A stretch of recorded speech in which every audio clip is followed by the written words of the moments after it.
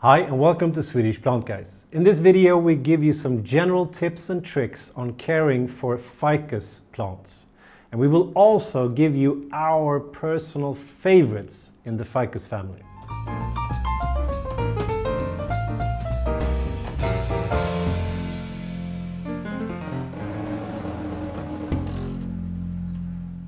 Now, one of the biggest families of plants that we use for indoors is the ficus family.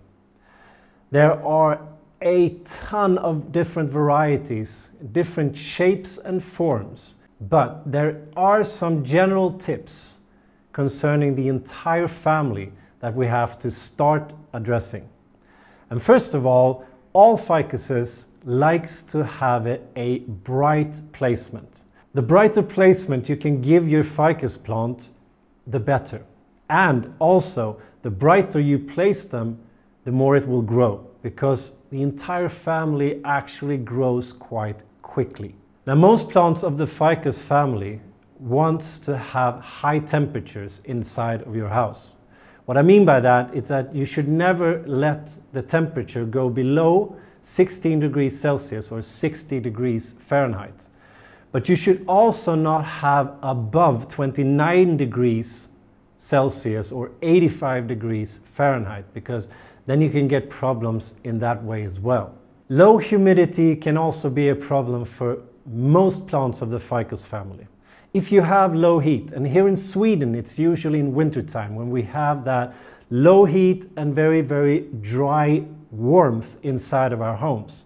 What happens is that the ficus just starts to lose the leaves. They just drop them straight off. They're green, they look healthy, but they just start to fall off. This is a humidity problem. Now, if that happens, you need to find a way to raise the humidity inside of your home. Most ficus plants also drink a lot of water. Now, that doesn't mean that they like to stand in water, and it doesn't mean that the roots likes to be moist all the time. What it means is that it drinks a lot of water. It needs a lot of water to be able to push it out to all of those leaves within the ficus plant. So what you do when you water a ficus plant is that you water it quite often, but you make sure that the top soil, 1 or 2 inches, depending on the size of the pot, dries out in between that watering. And if you notice that some of the leaves are starting to get yellow or yellowish, usually the oldest leaves are starting to get yellow, it means that it's not getting enough water. Never give it more water at the same time. Just increase the frequency of how often you water. Make sure that that top soil dries out in between, but water it a little bit more often.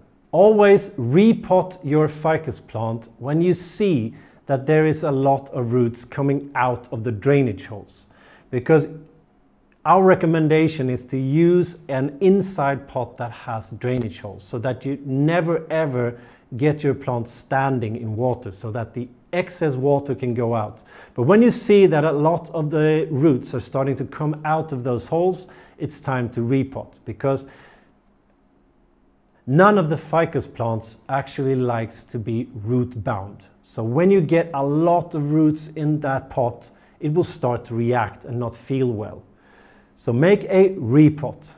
But also know that most ficus plants actually can react to a repot as well.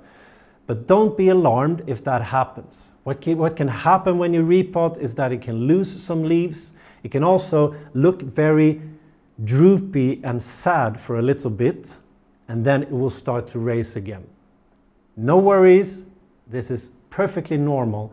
Just treat it the way you have before the repot, and it will bounce back and it will thrive again.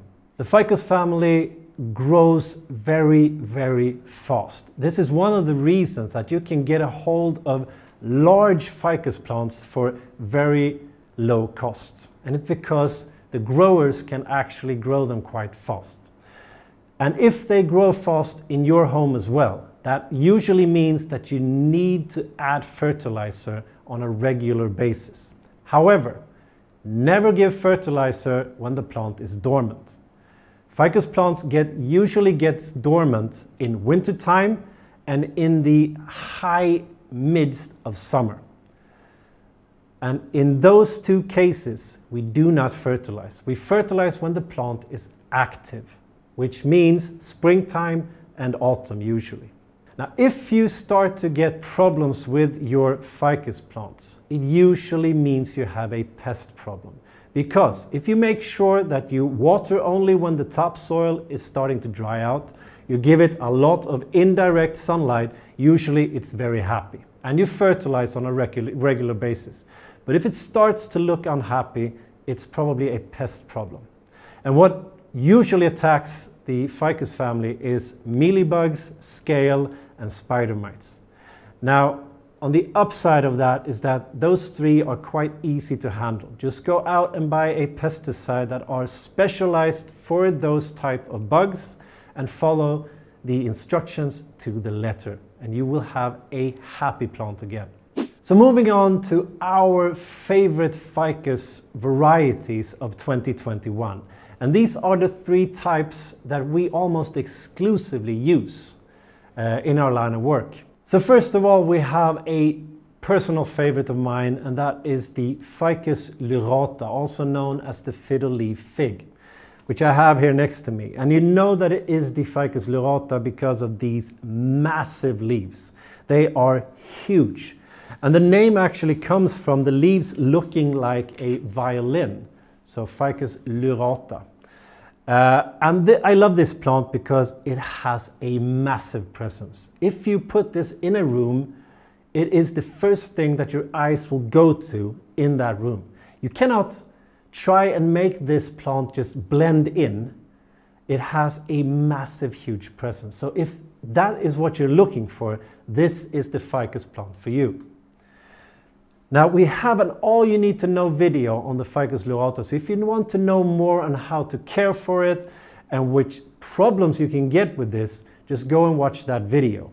However, if you get this plant to root properly in its pot, and when it starts to enjoy the placement that you have given it, it is extremely easy to care for. As long as you don't move it, as long as you don't repot it, it just stands there and it starts to grow. And then it's really easy to care for. This is one of the ficuses that very, very rarely gets any pests. Usually it gets something that people think is pests, but it's not. Because of these extremely huge, massive leaves, this plant drinks quite a lot of water, and it needs a lot of water to be able to push it out to these massive leaves. Now, what can happen when it starts to grow is that it can get something called edema. Now, edema means that you will, on the leaves here, you will actually see that you get almost reddish dots on the new leaves. And this is the edema. What happens here is that it pushes up that massive amount of water, and those new small leaves can't handle that water pressure. And some of the cells here actually get hurt by that. And that is what we see here. But it's not a problem, because as the leaves start to get bigger, that edema just goes away. So a lot of people think that, oh my God, my Ficus lyrata has a pest problem. No, it probably has edema, and it will take care of that problem by itself. Now, one of the biggest problems with this plant is that if you're not treating it right, if it starts to feel bad and it loses some of these massive leaves here, it is unforgiving, because it will just have big holes in the plant and it will not look good. And those leaves will not be replaced. So you just have a big hole until you might eventually get a new branch at that point, but don't count on it. So this is a plant you need to take extra care of, because if you fail, it will show you, and then it will just look bad for a long, long period of time. So moving on to our second favorite ficus plant, and that is the Ficus elastica robusta. And we have that one here. Now, this has also a very massive presence as the lyrata we just talked about, but in a quite different way. And these big leaves as well, they have this very strong look to them. And it's because they are very, very thick and they have this extremely thick cuticle. Now the cuticle is this waxy surface on top of the leaves here. And it is very, very prominent. It's the first thing you see when you look at this plant. Another thing we love about this plant is also that on the underside of the leaves here, you can see that this really thick middle vein here on the leaf is very, very prominent. And it also has a different color to it. So it makes the whole appearance of this plant to have something is happening that is drawing your eyes to this plant. Now the Ficus elastica is a little bit easier to care for than the lyrata. And the reason for this is because they have an extremely similar way of taking care of them, but the elastica is a little bit more forgiving. You have more leaves, and if you lose some of those leaves, it's not a big problem.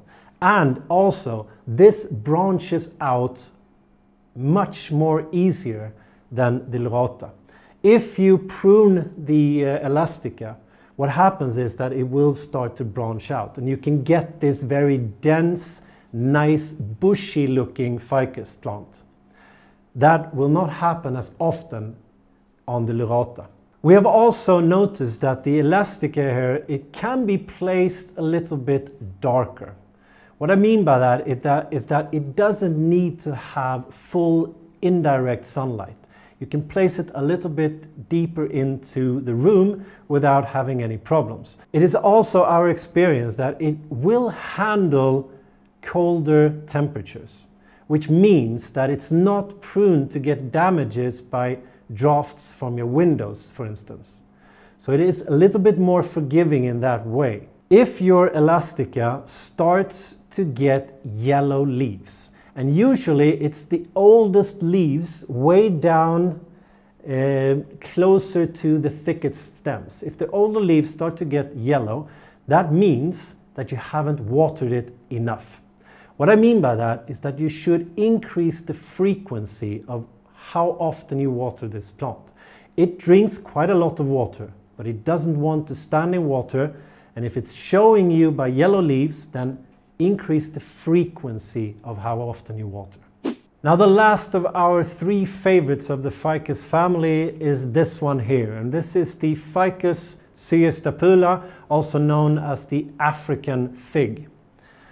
Now this has a very different appearance from the other two that we've mentioned in this video, because this one has these very, very dark leaves.